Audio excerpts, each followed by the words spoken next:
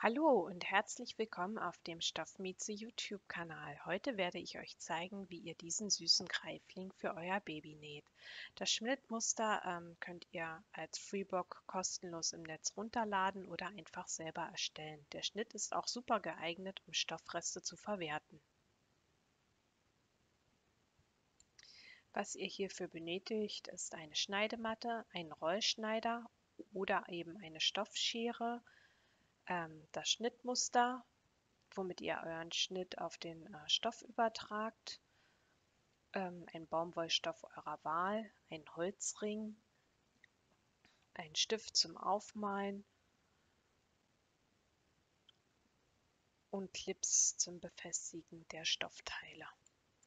Ja, das Schnittmuster wird nun auf den Baumwollstoff im Fadenlauf gelegt und zweimal abgepaust, sodass man zwei gleiche Schnittteile erhält.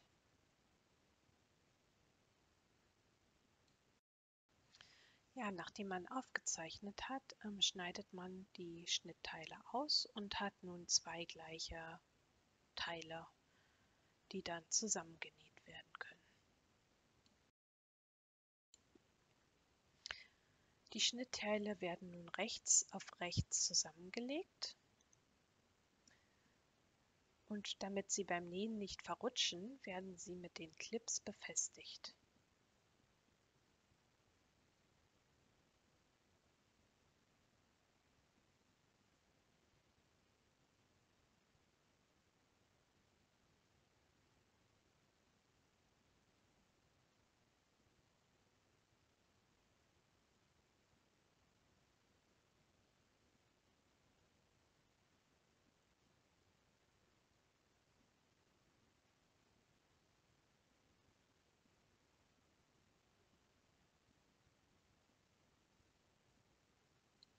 Nun können beide Stoffteile zusammengenäht werden. Ich nähe hier mit einer Nahtzugabe von ca. 1 cm und das Ganze mit einem Gradstich mit einer Stichlänge von 1. Hierbei lasse ich eine Wendeöffnung an der Seite von ca. 1 bis 2 cm.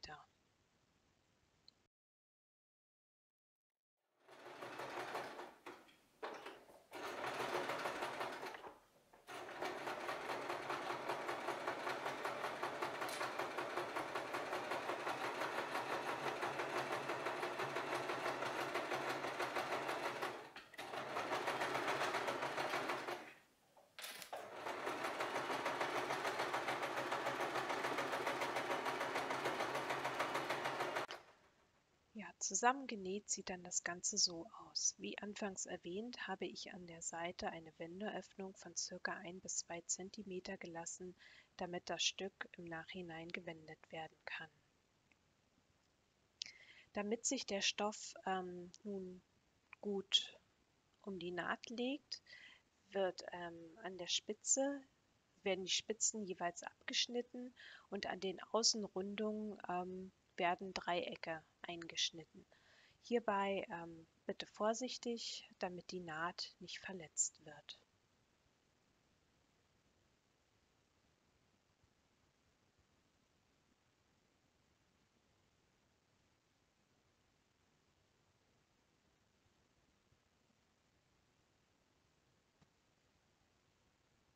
Ja, fertig sieht dann das Ganze so aus. Wie gesagt, aufpassen, dass ihr beim Einschneiden die Naht nicht verletzt.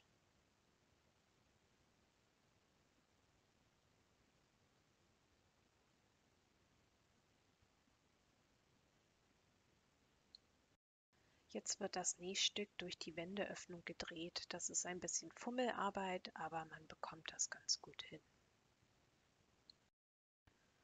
Umgedreht sieht dann das Ganze so aus.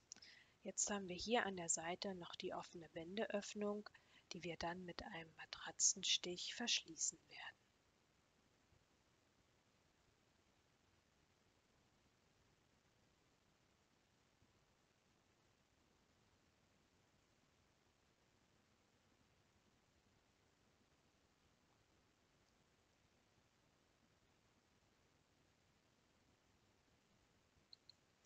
Nachdem die Wendeöffnung verschlossen ist, bügelt man das Nähstück und ja, nun ist es auch fast fertig. Man nimmt nun beide Seiten und steckt sie durch die Öffnung des Rings und verknotet das Ganze einmal.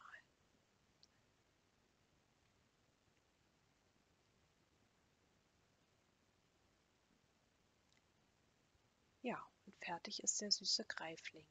Wenn euch mein Video gefallen hat, dann lasst mir doch einen Daumen hoch da oder abonniert meinen Kanal. Bis bald!